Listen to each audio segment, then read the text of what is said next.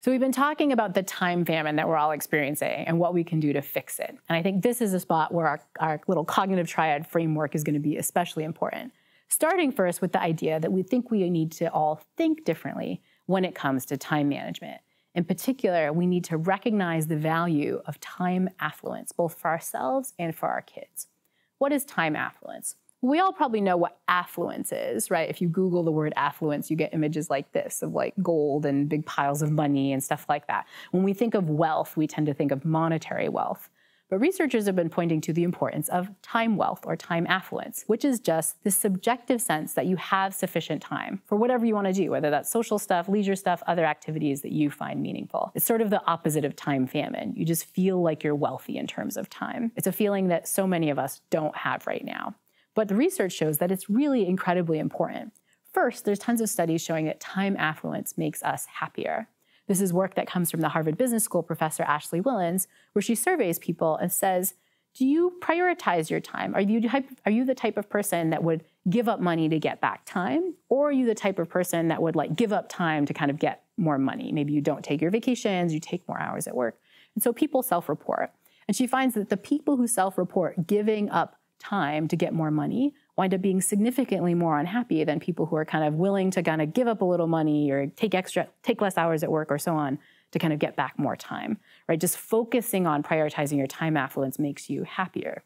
But there's also lots of studies showing that just that feeling of being more time affluent makes us better people. Lots of studies show that people who are more time affluent want to prioritize their social connections. And you sort of get that. You maybe didn't need the research to tell you that. When you're feeling a little bit more free with time, that's when you call your friends or make plans and so on.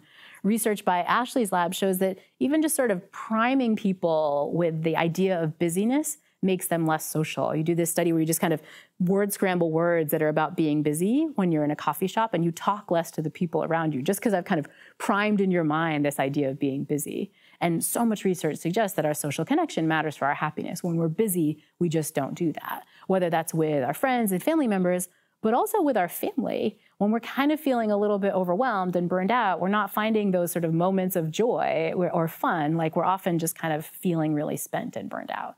So feeling time famished, feeling less time affluent, we wind up being less social. But we also kind of become like not so great people when we're feeling really overwhelmed. There's lots of studies showing the kind of kindness consequences of feeling busy. One of my favorite studies was from back in the 1970s, which asked the question, are people as nice to others when they are in a rush? And I love this study because they did this not with kind of lay people or like parents on the street. They did this with a group of subjects that really should be kind of nice. They did this with the folks who are studying at the Princeton Theological Seminary. Like, these are folks who are studying to be priests. And so here's how the experiment worked. The kind of to-be kind of would-be priests were told, you have to go to a different room and give a seminar about the story of the Good Samaritan. You have to do this presentation. Now, bracketed, you all know what the story of the Good Samaritan is, I'm guessing. Like, you kind of help people who are in need. So like, you got to go do this like high-profile kind of speech. But you have to walk across campus to do it.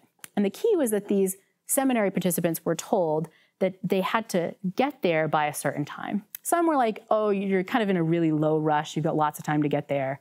Some were told, you got to get there pretty expeditiously, medium. And some were like, it's happening really soon. You got to get over there right away. The seminary participants run over, but since this is 1970s and we had like different ethics rules of experiments back in the day, this experiment was able to set up that as these would-be priests are running over to do this seminar presentation, there's a staged person who's lying on the street looking in extreme distress, who looks like an unhoused individual who's kind of like stuck there, seemingly in need of attention. Bracketed, literally the Good Samaritan story.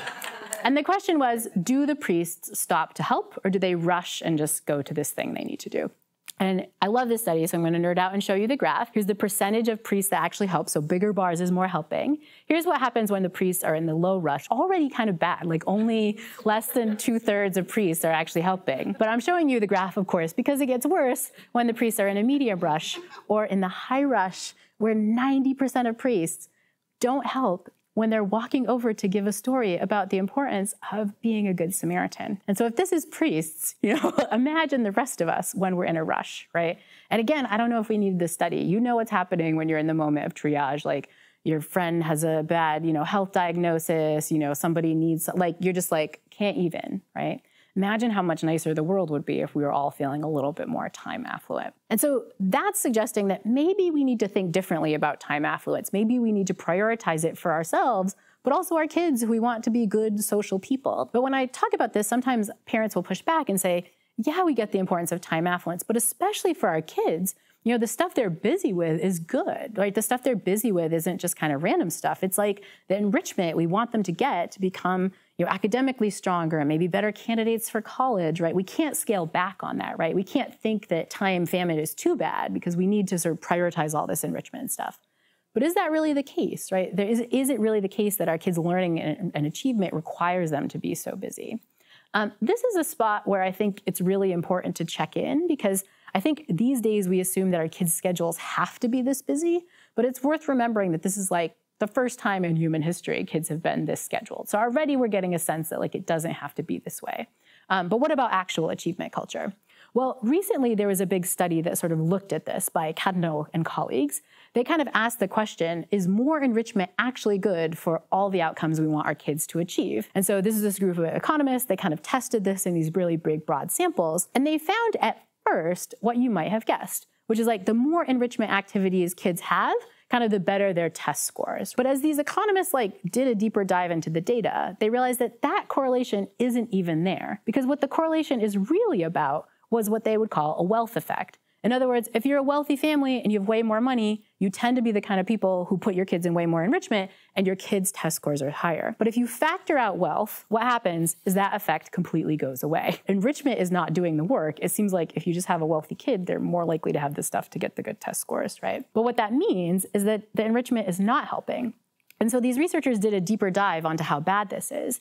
And they find that, again, controlling for wealth, the last hour of homework and activities you have basically has no effect on your test scores, but it does have a very significant effect on your mental health. So they basically find a little bit of enrichment is good, but it's got diminishing returns on test scores. But they find the opposite pattern on well-being. So the more time you're spending, especially that last very busy hour, is actually hurting kids. And so the main result of their paper, and the kind of big blow quote in the paper, is there is a big psychological downside to overscheduling our kids, and it is not having the academic healthy effect that we expect. And so I think even if we just were thinking about prioritizing time affluence, these kinds of data should give us pause. We're actually doing our kids a disservice by keeping them this busy. It's not to say they should have no kind of enrichment stuff. It's just the level that we put them at probably isn't doing the work we think. And so I think we need to think differently. I think we need to recognize the value that time affluence is playing for us, both in terms of our happiness and being the kind of people we want to be. And I think we need to recognize that that same value is going to exist for our kids too.